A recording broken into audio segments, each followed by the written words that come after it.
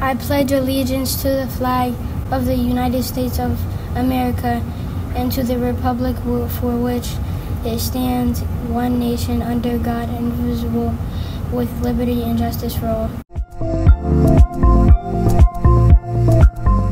I promise to do my best to treat everyone fairly.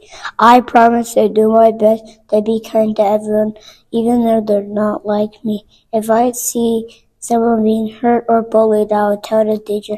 Everyone should be able to feel safe and happy in school. I want our school to be no place for hate.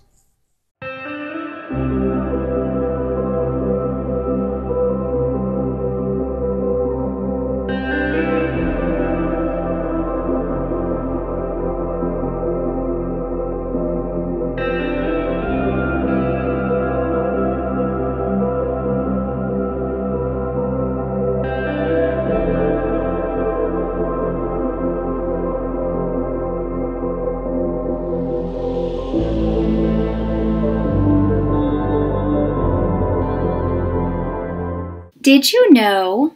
Multicultural Night is a celebration that Hoffman Boston hosts year after year.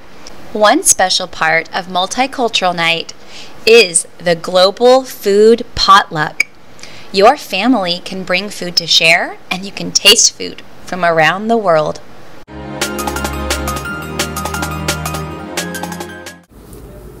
Hey All-Stars! The PE team is very excited to announce that Walk and Bike to School Day is coming up on Wednesday, May 8th. If you've never participated, this is a day where you get to walk, ride your bike or your scooter with family to school.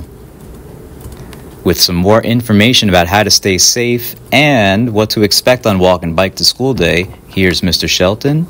So Bike to School Day is not only fun, but it's also important to be safe. So make sure you're wearing your helmet, you're wearing bright clothes, so not black because it's hard to see if you're wearing black, and you have your reflectors on your bike.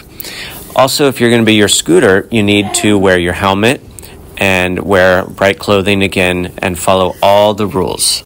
All Stars, we walk, bike, and roll to school because it gives us exercise and makes us healthy.